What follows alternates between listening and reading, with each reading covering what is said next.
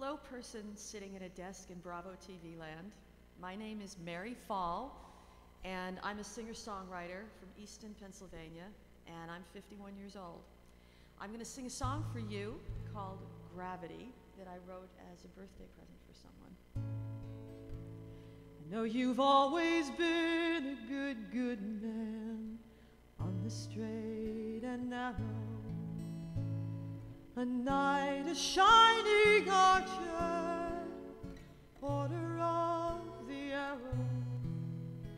But tonight, with all your weapons down, you're feeling scorn and scar.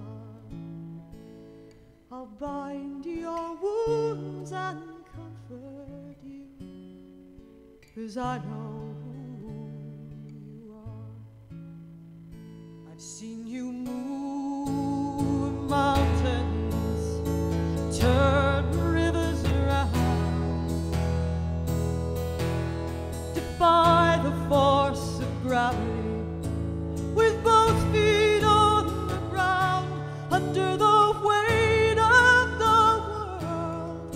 In those dark nights of your soul, a heart without a harbor, a heart without a home. The next song I want to do for you is about the love of Johnny Cash and June Carter. I love Johnny Cash. We both have a penchant for wearing black. As he said of his closet, I could say about mine, is dark in there.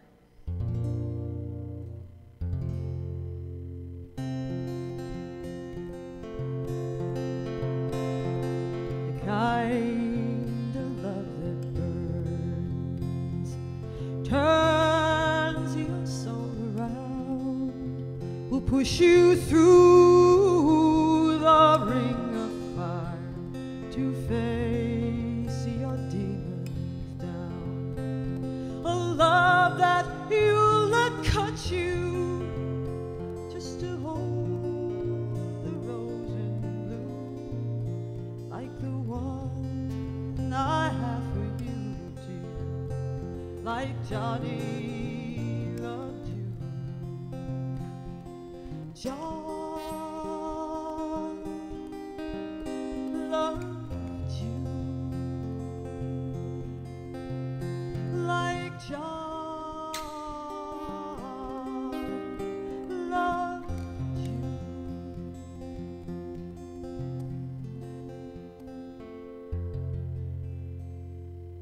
So I know you've seen thousands of these. Go out, have lunch, take a break, and give me a call. Thanks for listening. Bye-bye.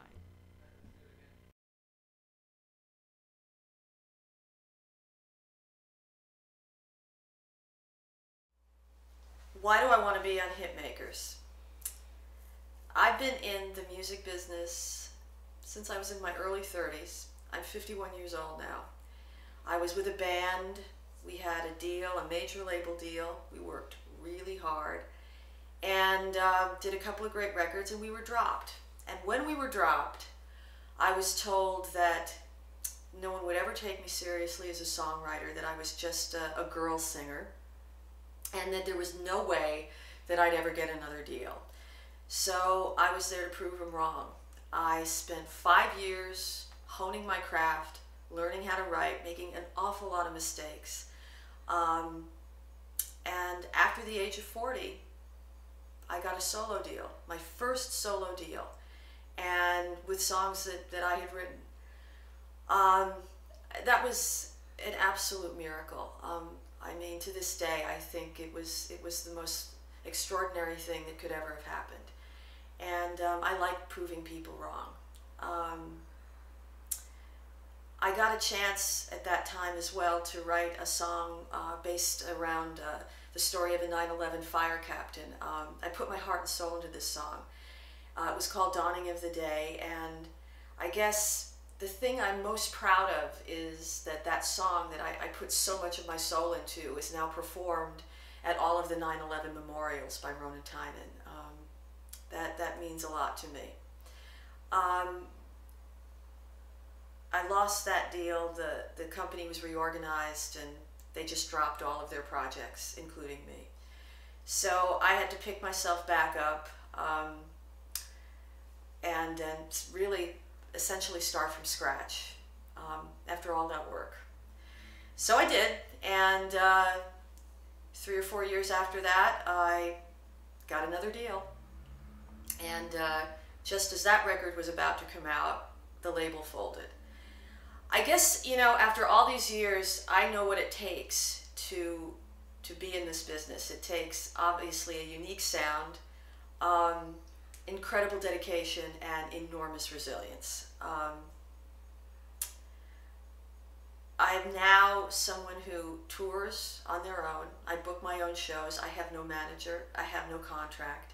And I keep going out of sheer love of writing, love of music, love of songs. I still always think that there's that elusive, perfect song that hasn't been written yet. And one of these days I'll write it. I love bringing those songs to people. It's what keeps me young. It's what keeps me going, basically. I asked my mom recently how she would describe me, and she said she thought I was like a boxer, and I guess I am. I think I keep getting back in the ring, and I actually love competition. I think that when you put a bunch of very talented people in a room together competing, I think that you get the best work. I think that the best creativity happens under competitive clusters. And I think that a show like this would be that kind of environment. And I love that idea. I love the thrill of that kind of heated situation. And I think I do really well.